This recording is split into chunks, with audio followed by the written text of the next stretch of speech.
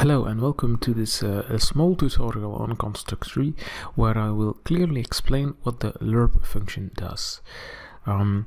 It's actually very easy. Let me tell you how it works.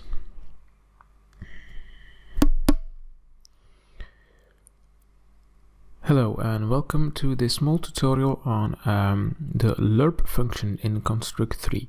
There are a lot of questions around the lerp functions because it's something that's with a difficult name, linear extrapolate, and actually it's pretty simple if you look at it. So let me explain to you what it does. So the lerp function actually, we will implement it. Excuse my writing here. The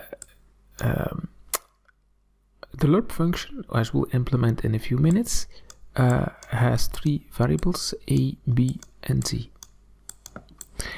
which means that what this function will return is a value somewhere between a and b, and where that value is determined by t.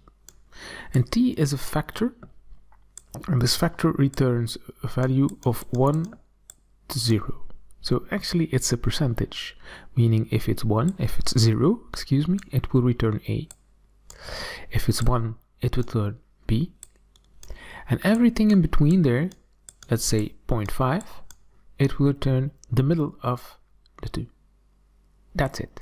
So let me just show you this with a very small example. Let's make a very small example and use the slider bar for that one.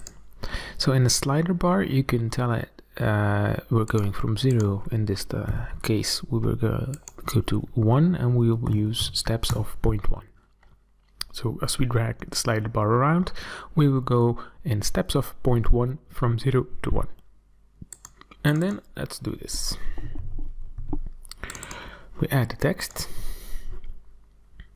And we go to the event sheet, and we tell on change of the slider bar, we're going to set the text, set text, here we are. We're going to use the lerp function, and we're going to say, for example, somewhere between 50 and 60, that's a and b, and then the x value is somewhere between 50 and 60, and in this case we're just going to use the slider bar value. Let's see what that does. And so left is 50, right is 60, and halfway in between is 55. So that's what the lerp function does. Actually, the lerp function is just another way. Let me just copy that. Another way of saying, actually, it's the base number plus the maximum number minus the base number. So it's the range, actually. Let me just do the brackets right.